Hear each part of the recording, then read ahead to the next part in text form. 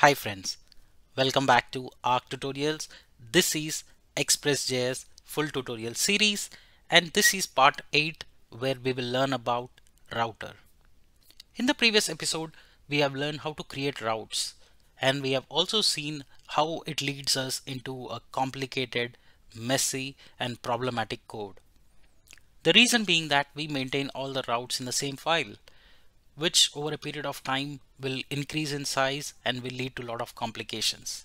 So how do we solve that problem? We solve that problem by using router. That's what this tutorial is all about. Welcome back friends. This is Expressjs tutorial series. This is the part 8. If you haven't checked out the previous episodes, please do so that you have continuity in your learning. Alright, so let's now talk about router, right? So over a period of time, our routes grow in size and it becomes extremely difficult to manage the code and the routing. Any change that we need to do at the routing becomes really costly affair. And one of the most beautiful thing about Expressjs framework is how easy and convenient it is to manage the code, right? Express uses modular approach, which means we can use router to easily develop, maintain, extend routes for each modules, right? So we need to create a router object and then create routes for respective modules, right? So that was the theoretical explanation. If you have any doubts, just let me know in the comment section below. I'll be happy to help you. Now let's get to the hands-on exercise.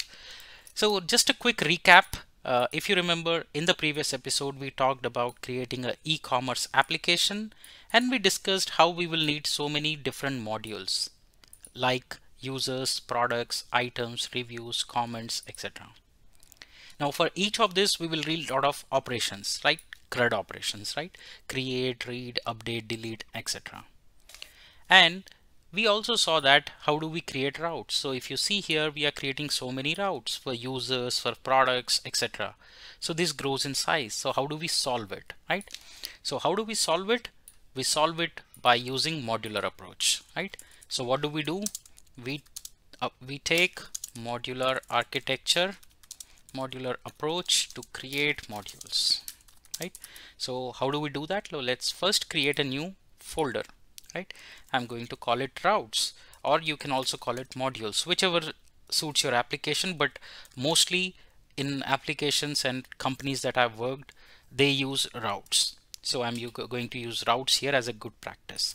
So let's create a new file here, right? Now let's say users.js. This will have all the details with users. Similarly, for orders, you will have orders. Similarly, for products, you'll have products, and you have items.js, etc, etc, etc, right? So you get the point. That means this is used for separating out code for respective functionality, right? Now let's talk about any of this, right? So you can take, these are all empty blank ones. So let's go to this. So how do we write the code? So first what we do, same, just like how we did it in index.js, we have to first get the require Expressjs, right? So we are doing for products, so let's do it here. The first line is get the express imported, and then we will say router equal to express dot router, right? We create an object of it. Then what we do router dot, so here we will specify the path. Now I'll say slash, then again this is a function, right? So you can write response, request and response, and we can close it here, right? So far simple. This is what we have learned in the previous app also, but here the trick is we are separating out for each module. Let's see here, response dot send. Here I'm sending get request for products, right? And now anything that we will refer will be referred as slash products now, right? So how do we import this? We will go to, right? So we will go here and we will write where products equal to require, right, dot slash routes slash products out slash products, and we close it here. And we are saying wherever there is slash products, it should go to the products module, right? So now this is slash means it's products. Similarly, I'll create one more route and I will say get product details, say some other route. So now the path for this will be slash products slash get product details. The path for this is slash products, right? That's the home or the route for this particular module. So now this is slash products, this is slash products slash get, right? A lot of times people make mistake by thinking by not adding this. So that's not correct. You should add slash products since it's its own module. All right. So that being said, now let's import it in the index dot. We have done it and we are saying slash products for products. Now people say, should it give the same name as this? No, you can give any name you want, right? So whatever name you give here will be the one that will be appended here. So if you give P, it will be P. It will be P here, right? So whatever name you give there is the same name you should use here to refer it, right? So I'm going to use products to keep it simple. Now let's go ahead and run it. To run, you will say index.js. Okay, so there is an error. Let's fix that. What's the error? So it says router.use, right? It says router.use using a middleware got an error, but .use, router.use. Okay, so let's go and check that, right? So here we'll use router.use, right? Okay. Okay, so now let's go and try and compile it again. Okay, there is an error. Let's see just a bit, 1 second. Okay, because we have not exported it, that's the reason, friends. I'm sorry. Okay, so here we will say module dot exports equal to router. Okay, so now it's compiled. So the reason was I did not export it, but it's an ES6 module, so we need to export it. All right, so now we have got it. Now let's test it. So I'm opening Postman and will they say products. So it says get request for products. Now you will say get product details, right? I think the object has same value, so specific product, right? I'm just showing you the difference, how it should be referred. Let's cancel it and load it again. All right, so now you see it says get request for specific product.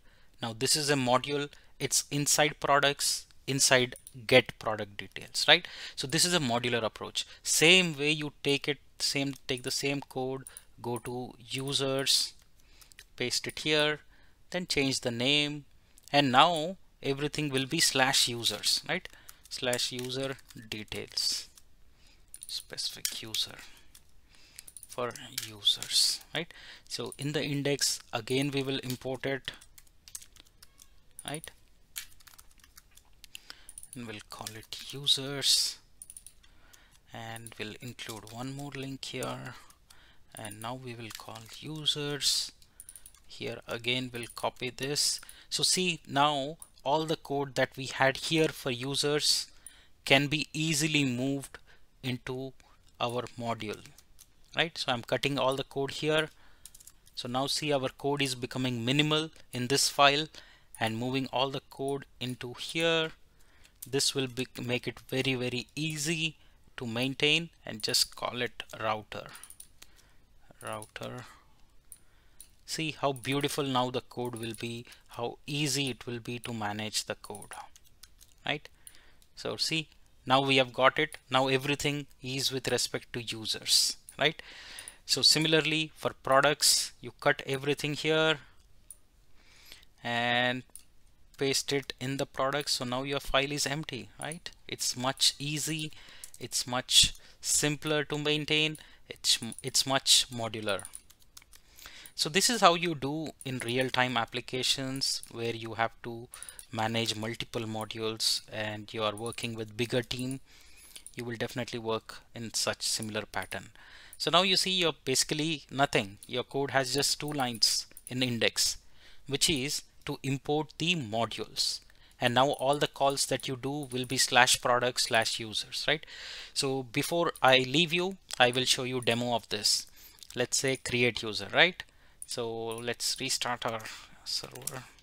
So let's node.index. So now it's running and I'm going to go to my postman. I'm going to go to user slash, and what's the endpoint? It says post create user. So create user, and it's a post. So make it post. So list of users, right? You see here list of users, right? Similarly, you can also get update user, update slash user. Okay, it's a put method, right? So put method. So see list of users for put method. So that's how you do, and you see your code becomes really, if I remove all the nodes, this is how your code looks like right now with your recent changes, right?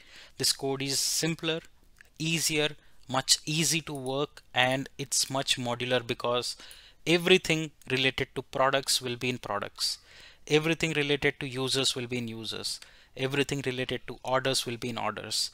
So it's much easy to maintain, easy to work, easy to kind of extend it for functionality. I hope this is helpful to you. I hope you're learning. I hope you're practicing along with me. Let me know if you have any doubts. I'll be happy to help you. In the next episode, we will learn how to build dynamic URLs, or also known as URL building.